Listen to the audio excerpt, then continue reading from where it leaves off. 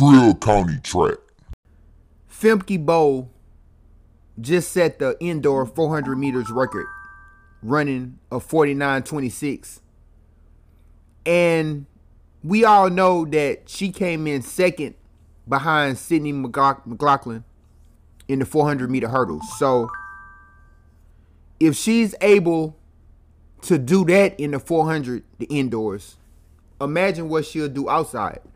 So that just lets you know just that Sydney could dominate in the 400.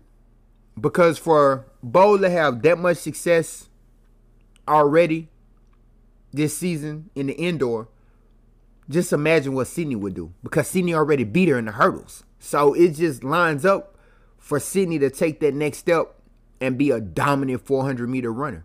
Because like I keep saying, it's easier to run the 4. You're just running. You're not having to jump over hurdles. So could the 400 possibly even be better for Sydney?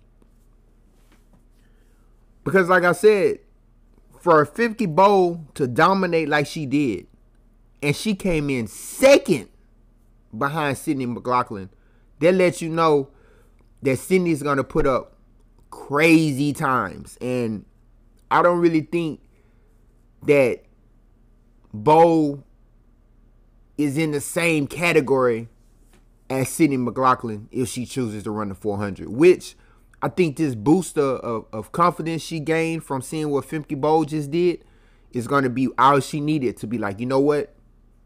I think I can attack that 400. I think I can make something happen and possibly get the world record in the 400.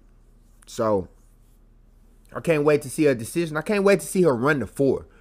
I want to see her run it against Femke Bol, just for the fact that Femke Bol just set that new indoor record. I want to see what Sydney McLaughlin could do against her.